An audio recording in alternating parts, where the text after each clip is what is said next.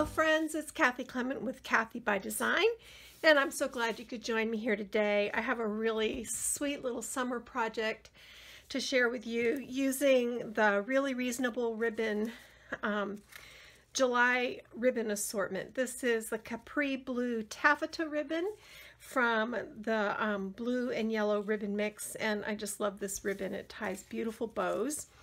And when I saw this ribbon, for some reason it made me think of two retired Graphic 45 collections.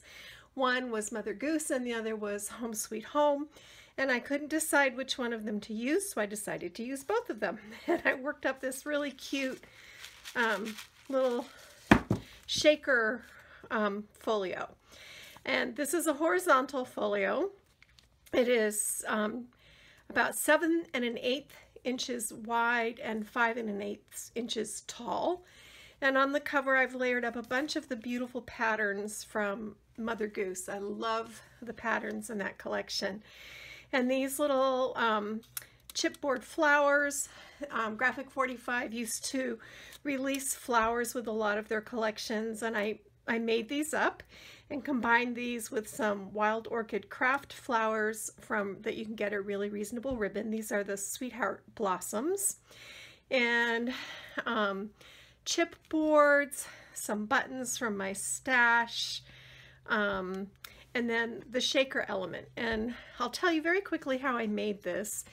I used my Spellbinder large circle dies, and I laid one die inside of another and die cut this frame from chipboard and then from designer paper. If I had it to do again, I would make it a little bit wider around the rim, because it's just a little bit easier to place the adhesive behind it.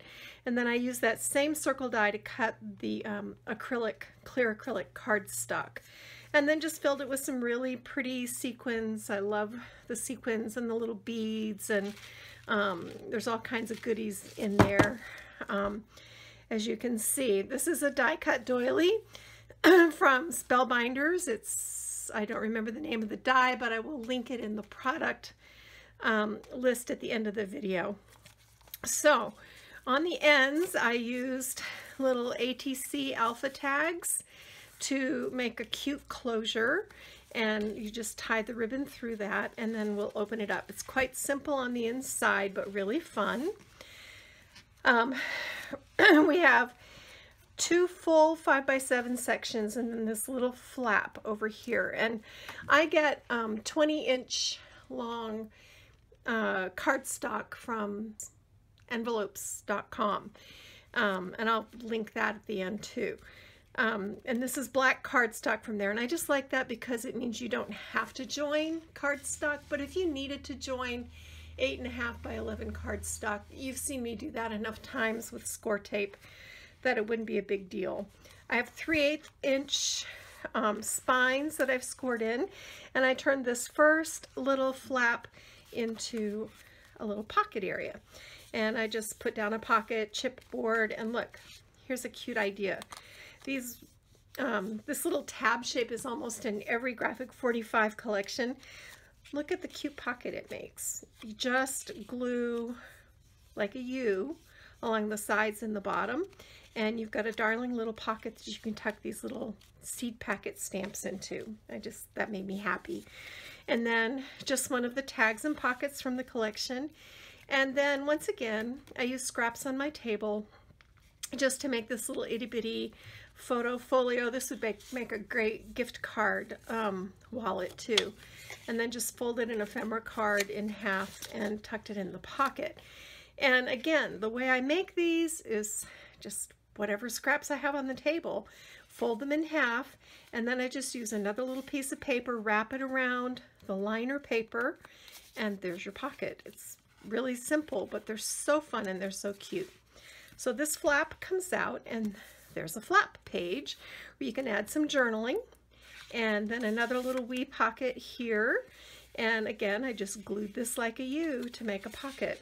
This is one of the images. Of course, these are from Home Sweet Home, and I love how well these two collections work together. Image from Home Sweet Home. This striped paper is from the 6x6. So if you've got old Graphic 45 laying around, this is a good way to use it up. It's a really fun summer project. We have our garden for the second year in a row, and our produce is starting to come in, and it's really exciting. And I think that kind of inspired me to make this. This is Tim Holtz Sizzix watering can die, and I did it on chipboard and then with designer paper, and then just add the little extra piece here to dress it up. And then this is one of my box style pockets, and I do have a tutorial for making these, and I'll try to link that at the end of the video as well. So in here I've created another little folio. I used one of the tags and pockets on the front just for a cute little tuck spot on the front of this little cut apart postcard. This is Mother Goose, but look, they really work together well. And then inside this, an ephemera card, and then a pocket just filled with cut aparts. And you could put pictures on the back of these, you could journal on the back of these. There's room to tuck more photos in the pocket. You could tuck photos in the box pocket. These will hold a lot. And then I just tucked in an ephemera card. And here's another little way that I used up scraps. This is just 2 3/8 inches wide, but I had this long strip left from cutting, so I just scored it and then folded, lined it with papers, just little scraps. These are each like 2 3/8 inches wide by 2 7/8 inches tall. So these are just little scraps. I'd much rather use them than put them away. I don't like to clean up. I clean up all the time, but it's not my favorite thing. Has a little magnetic closure. And then I just made this cute little belly band with chipboard and natural burlap string to dress it up a little bit. And the little charm just hangs down. That's the center box pocket. And then over here is a little waterfall feature. And we've talked about waterfalls a million times, so I won't go into a huge amount of detail. But basically, I cut my paper 4.5 inches wide by 5 inches tall, and I just cropped the corners with a corner chomper. I think this is the stub corner chomper, and then just scored the 1/2 inch and lined everything up. And look at all the photos you can get in here. So that's really good. And then this small cut apart from Mother Goose. And these papers are from both Home Sweet Home and Mother Goose. Isn't that fun? Who knew they worked together so well? But I think they look great. So this little postcard pocket, pulled this out. Again, this was just a little scrap on my table. Cropped out the corners, lined it with other little scrap pieces, added a chipboard on top, and you've got a really cute little tag to tuck in this pocket. So that's my fun garden themed summer shaker top folio made with really reasonable ribbon and Graphic 45. I hope I shared some tips and tricks. Stay tuned, there are detail photos and links to products. If you haven't subscribed to my channel, I would love to have you join me here.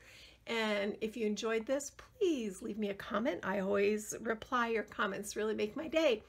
Thank you so much for joining me, and I'm going to go get my craft on.